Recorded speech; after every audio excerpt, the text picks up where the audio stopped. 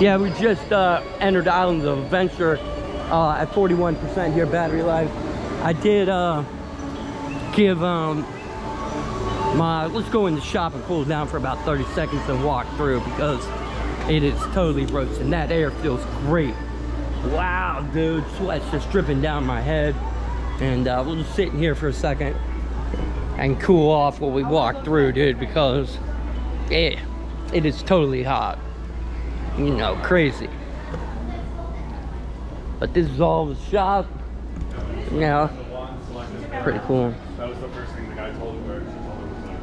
Oh geez, they got like 32 different kinds of wands for Harry Potter, dude. Crazy. You have a whole freaking selection there. And they are not cheap, dude, either. Definitely, they get like $50 a whack for that damn thing, and it's a little like $2 rod, dude. You know, but okay, we're definitely out of the store now. Gonna definitely hit up Starbucks again and get some more water as we walk through. You know, right here on the corner. So